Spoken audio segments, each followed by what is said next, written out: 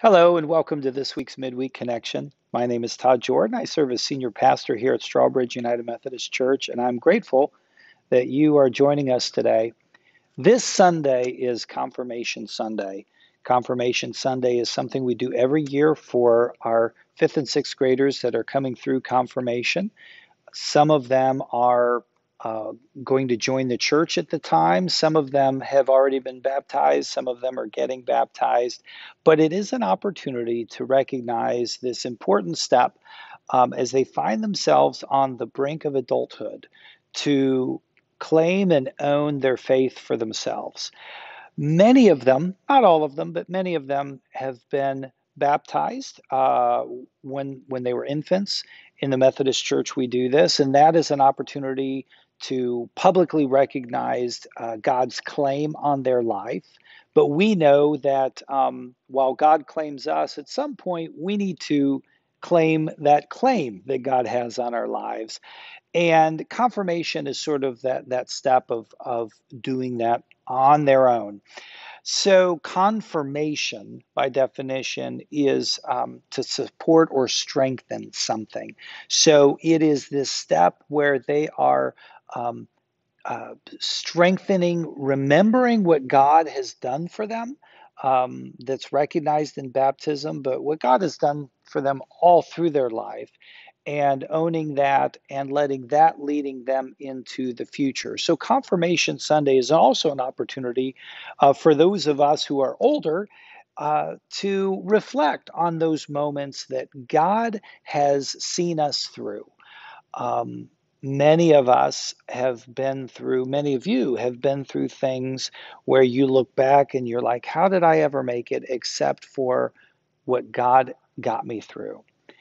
Um, what I call an Exodus moment. The Jewish people, for them, this is their defining moment. When they were coming out of Egypt, God was saving them through Moses' leadership. And the night before they left, they had the Passover meal. And this was an event that God wanted them to remember for all perpetuity. We read about it in Exodus chapter 13. I'm going to read just a few verses from that chapter. Moses said to the people, "Remember this day on which you came out of Egypt, out of the house of slavery, because the Lord brought you out from there by the strength of hand. No leavened bread shall be eaten.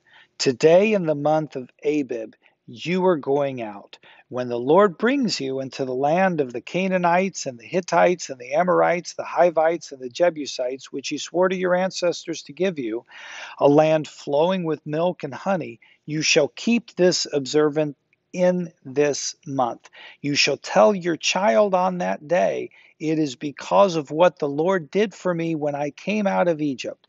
It shall serve for you as a sign on your hand and as a reminder on your forehead, so that with the teaching of the Lord may be on your lips, for with a strong hand the Lord brought you out of Egypt. You shall keep this ordinance at its proper time from year to year."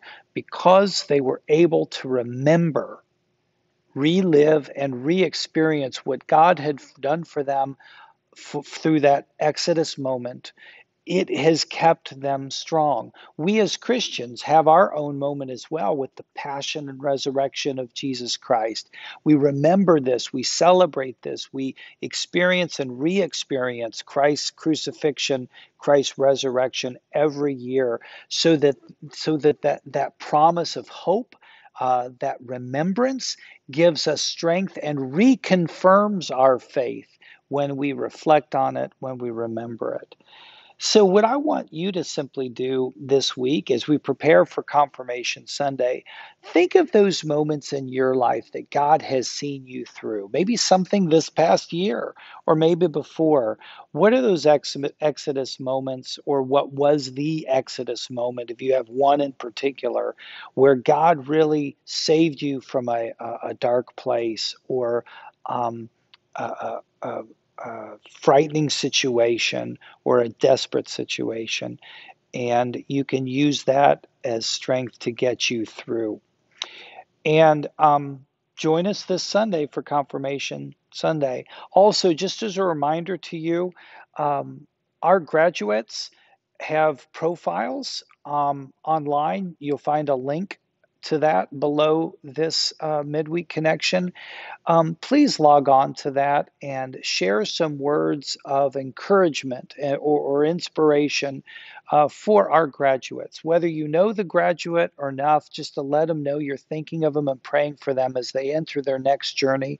Um, Remember, the graduates this year have been through a lot. They were freshmen when Harvey hit. They've been through Imelda and, of course, COVID.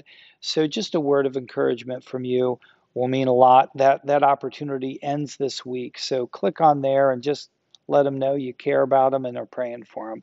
Thank you for all the ways that you are supporting our seniors and the way that you support the church and the way that you remember who you are because of what God has done for you. God bless you, and I'll see you Sunday.